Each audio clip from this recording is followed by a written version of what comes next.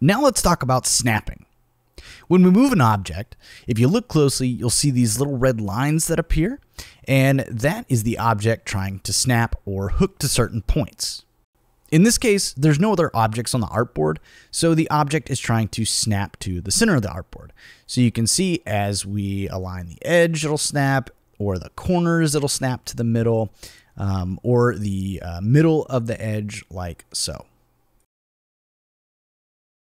Now, once we add multiple objects to the artboard, now we're going to try and snap to different parts of the other object. So you can see that when we have the objects perfectly aligned, it snaps almost like a magnet to the other one. We can do that vertically as well. We can align the corners, and when we get close enough, that'll actually snap together.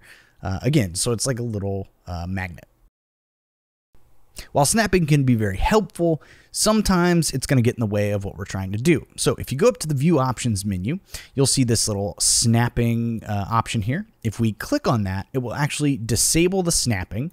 And so now when we go back and move this, we're moving our object freely on the stage, and it's not trying to snap to anything. Okay, let me show you another way that you can toggle snapping on and off. So let's turn snapping back on, and when we grab the object, it's snapping again. But if I hold Command on Mac or Control on Windows, it will actually deactivate snapping until I'm ready to use it again. And then in that case, I can release that key and we're back to snapping.